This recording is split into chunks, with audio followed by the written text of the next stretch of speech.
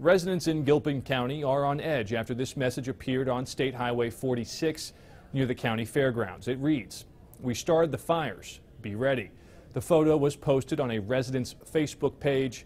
Many believe it is a reference to two previous fires that occurred at the fairgrounds in early July. Both of those fires are under investigation, according to the Gilpin County Sheriff. A third, the spring fire, has burned almost 108,000 acres, 148 buildings, and many homes. A man has been arrested and charged with arson for allegedly starting it. Investigators are still trying to figure out who wrote this message, but have little to go on. Matt Yurus covering Colorado First.